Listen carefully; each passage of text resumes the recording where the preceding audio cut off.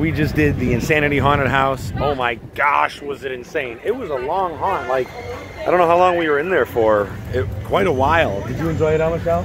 My ankle hurt. Oh yeah, there were a lot of ups of hills and things that bump, and where you're walking, you got to watch your step. Really narrow. They had some of those like birthing chambers, I call it, like where you're stuck in there, like I hate those big, you know, like they have them in the Gates of Hell at Fright Fest. Like where it's just like you're squished between them, and then you start walking down, so like you're getting eaten alive, covered. The characters, the monsters in there, out of this world. There was the one guy, he had a girl dancing, right? That was funny. Yeah. And he's like, hey, look at her, tell her she's pretty. And then he turns and it's a guy. And then I go, oh, you're pretty. Oh, can I pet that? You're pretty.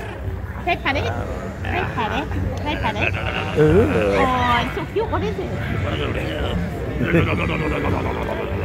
It's a head, Lisa. Oh my goodness. Wow. Yeah. That was an awesome hunt. That was so cool. We lived, we survived. Oh my gosh. But yeah, the guy, it turns out it wasn't a girl, it was a guy, and he's like, hey, big boy, you want to become a man? It was just so funny. It made me kiss the... Oh, you kissed the head. Yeah, then I went, what is this?